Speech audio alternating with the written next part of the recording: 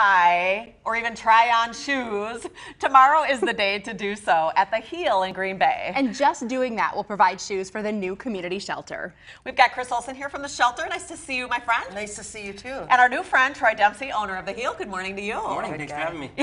Absolutely. Troy, let's talk a little bit about what's happening at the store tomorrow because, I mean, obviously you want people to buy the shoes, but you don't even have to. If you just try them on, what is happening? Yes, we've got a great promotion with one of our very generous vendors that they're going to be donating up to 100 pairs of shoes. Each pair that somebody tries on, they're going to donate one pair, and if somebody buys a pair, they're going to get two pair. We're going to donate 2 pairs of shoes to the shelter. So.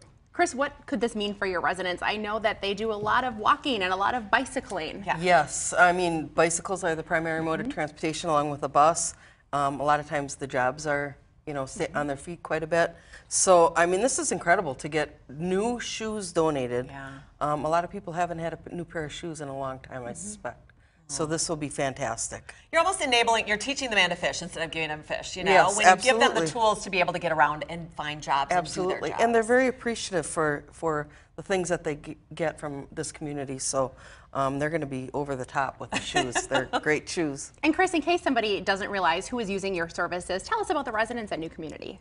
Well, we have people that are 18 years and older that come to us that have found themselves homeless, and it could be anybody from 18 to 86. So they come from a lot of different situations. It's a lot more mental health is a bigger issue now, and health issues bring people to us. It's not all addiction. So it's, you know, a group of people that are there. They're going to classes. They're meeting with their case manager.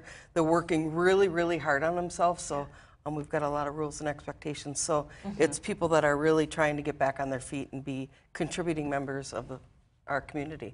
Did you mean to do that? Back on their feet. And when they are on their feet in these Naout shoes, I mean, this is a quality shoe, Troy. Oh yeah, they're handmade in Israel. Really some of the best quality. They have good arch support on most of their shoes. So it's always a great event each year that we do a trunk show. So our sales rep comes in and helps talk about the product. We'll be doing some in-store promotions. Per pair, how many people buy. So if they buy 1 pair, they get 10% off. If they buy 2, they get 15 off both of them. Oh. And if they buy 3 or more, they get 20% off of as many as they buy specifically from this brand. So, and it's not a brand we typically do our promotional on. So this is an opportunity to do it. And you were talking to just about how generous like a lot of area stores are in Green Bay and the way they give to local community needs and why that's important to shop local. Yeah, absolutely. You know, I tend to go to quite a few different fundraising events and get a chance to see the different companies that'll donate gift baskets or other larger items. And it's so important for people to be shopping local at these places. Shopping online typically doesn't get a chance to translate to what's going to help locally.